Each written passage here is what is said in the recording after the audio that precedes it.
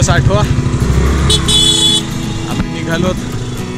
आम्ही आमचं hostel checkout केलं फायनली. 5 दिवस राहिलो, धमाल केली आणि आता युथ हॉस्टेलकडे चाललो.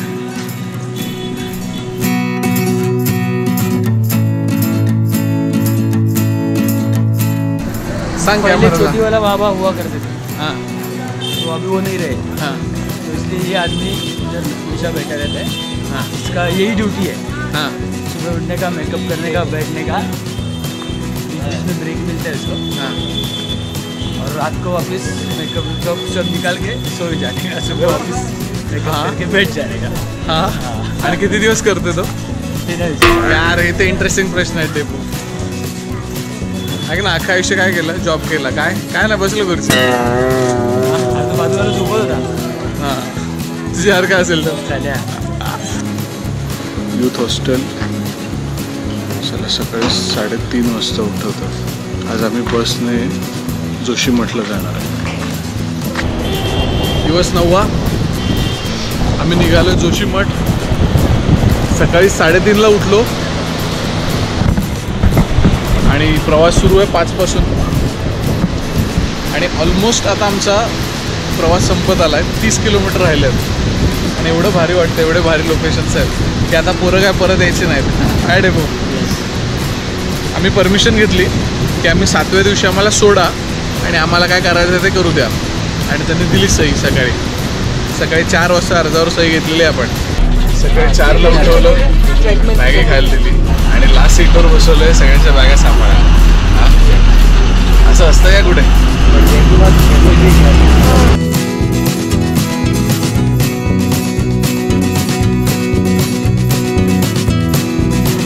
गोविंद घाटपर्यंत बसने आलो आहे.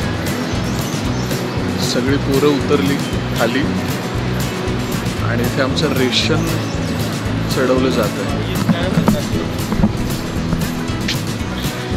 तर मित्रांनो, देवेशू ठाणेकर आणि मी आम्ही निघालो आहोत व्हॅली ऑफ फ्लॉवर्स. 5 किलोमीटर चाललो आहे. आम्ही बॅगा आदली बदली केल्यात. माझी नाजुका परत माझ्याकडे आलेली आहे आणि अजून 7 किलोमीटर चालायचं आहे. सोपं आहे सगळं. मोठ्या मोठ्या पायऱ्या आहेत. सामान उचलायला घोडे खेचर मिळतात. तुम्हाला पण ते घेऊन जातात. हेलिकॉप्टर पण आहे. चॉपर पण जाता येतात. तर दिवस 10वा. मस्त सूर्यप्रकाश पडलाय आणि आम्ही चालतोय. यो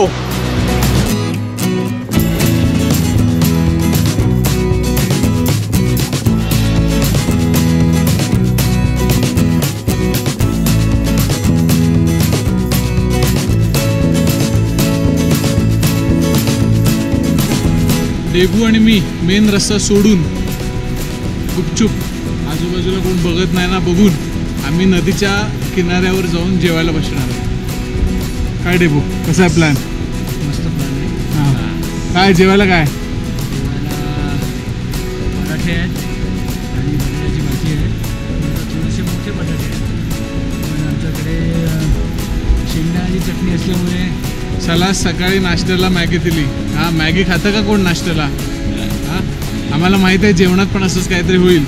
मग आम्ही शेंगदाण्याची चटणी ठेवली सोबत. हां आयडिया केलेली आहे. चला पुढे बघायच्यात गुपचूप.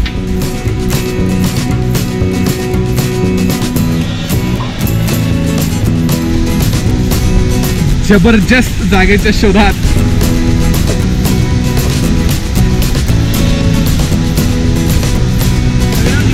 अशी जागा असेल जेवणासाठी तर काय पाहिजे आयुष्यात? हा फक्त शूज मध्ये पाणी नाही गेलं पाहिजे.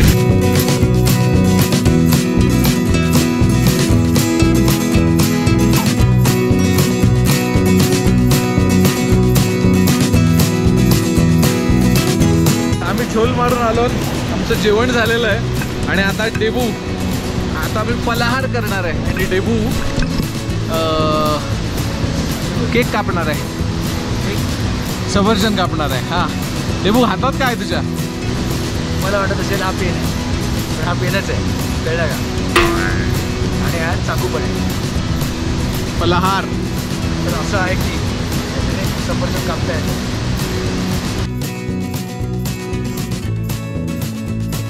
दाखव पेन दाखव. हां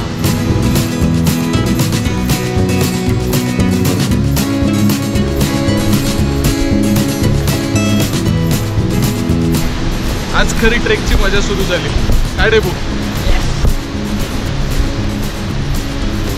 आयुष्य खूप सुंदर आहे, फक्त कोणी कंप्लेंट नाही केली पाहिजे.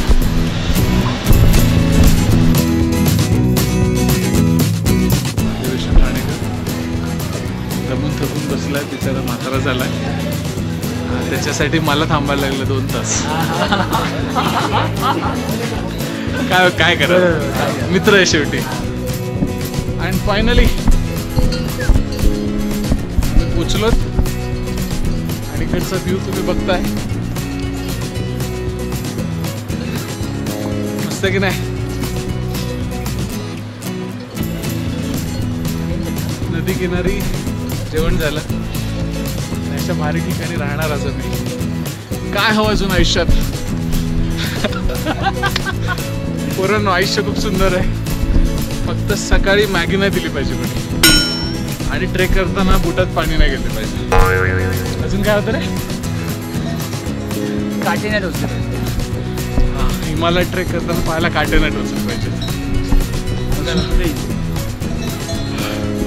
दिवसातून 2 पेन किलर खायला नाही लागल्या पाहिजे. अशा मी लिस्ट काढणार आहे आणि गाणं बनवणार आहे. आयुष्य खूप सुंदर आहे बरं. काय यूट्यूब चॅनल आहे आपलं, जे फुकट आहे, याचाच टाइमपास करून टाकणार, तुम्ही बघणार. हां आहे की नाही? लाईक करणार, सबस्क्राईब करणार, शेअर करणार, आहे की नाही?